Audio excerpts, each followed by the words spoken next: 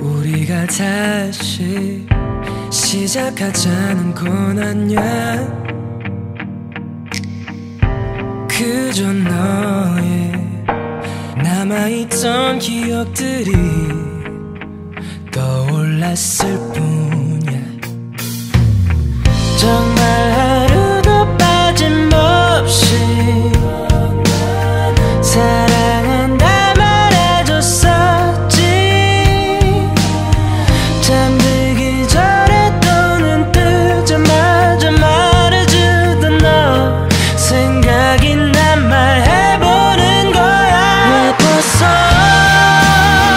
날 바라봐주던 그 눈빛, 날 불러주던 그 목소리,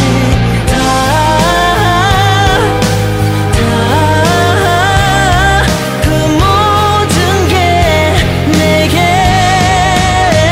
예뻤어. 더 바랄 게 없는 듯한 느낌,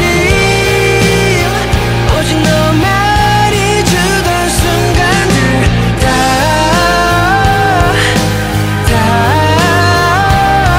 지났지만 넌 너무 예뻤어.